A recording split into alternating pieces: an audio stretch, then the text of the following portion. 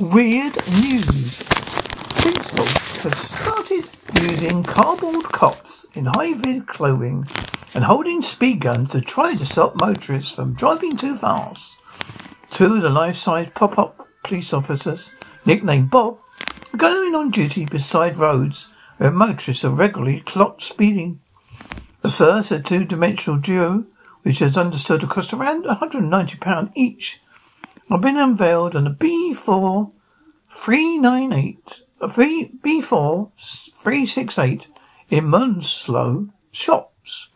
Westminster Police said the idea, borrowed from the Scotland, is believed to be the first of an English force.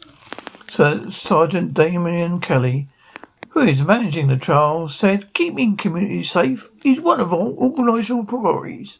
The pop-up cops are simply an additional tool we can use. At first glance, Bob does make you check your speed, which is a positive reminder about road safety itself. We appreciate the motorists will quickly realise that Bob is cut out.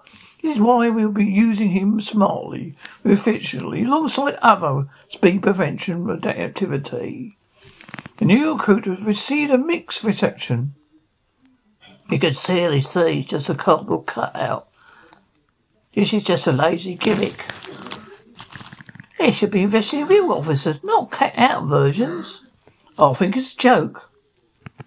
Anything that can help reduce speeding on our roads is a good idea.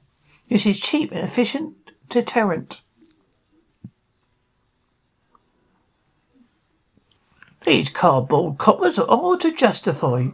Speeding is a serious issue, and taxpayers expect forces to spend their cash on catching criminals and putting bodies on the beat.